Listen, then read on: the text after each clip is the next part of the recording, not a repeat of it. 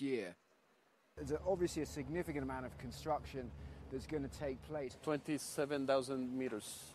Wow. Are you confident that you can get it all done? Yeah, we're very confident. We're very confident. Everything is already planned. It's been almost 2 years of planning.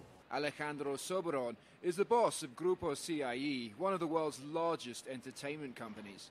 As the mastermind of the event, he had to modernize the 52-year-old track to get in line with regulations. To achieve two things: to have a safer track and a more challenging track.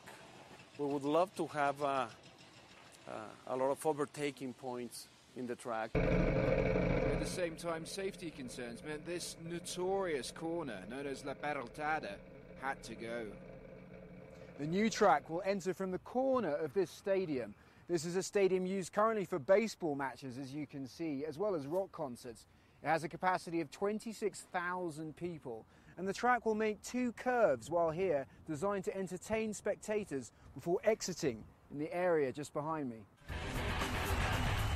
3 other grandstands are planned, bringing the total capacity on race day to 150,000.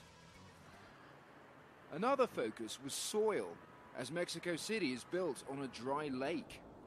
Well, what you don't want to happen is that one area of the track settles, the other one not, and you create a bumpy race surface. All in, the cost of staging the prestigious race will be $350 million over 5 years. We're going to be putting $150 million. And the government, through the Board of Tourism, is going to put close to $200 million. And what about from your point of view, the return for CIE? We're expecting to have a return of investment of somewhere between 10 to 15%. Ticket sales will account for nearly all of CIE's earnings, while the Mexican government will see a boost year. There's obviously a significant amount of construction that's going to take place. 27,000 meters. Wow. Are you confident that you can get it all done? Yeah, we're very confident. We're very confident. Everything is already planned. It's been almost 2 years of planning.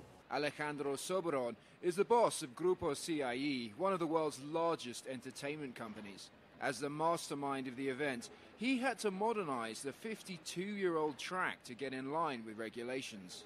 To achieve two things: to have a safer track and a more challenging track.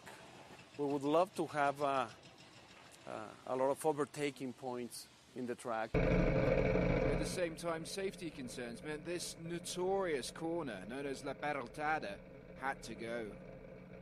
The new track will enter from the corner of this stadium. This is a stadium used currently for baseball matches, as you can see, as well as rock concerts. It has a capacity of 26,000 people, and the track will make two curves while here.